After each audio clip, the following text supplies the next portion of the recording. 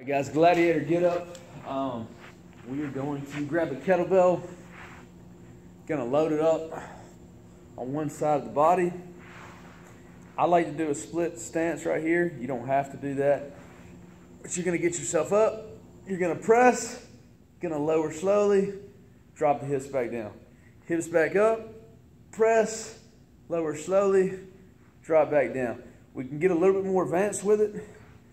You go heels on top of one another, hips up, press slowly, go here, back down, slow down, and then drop the hips.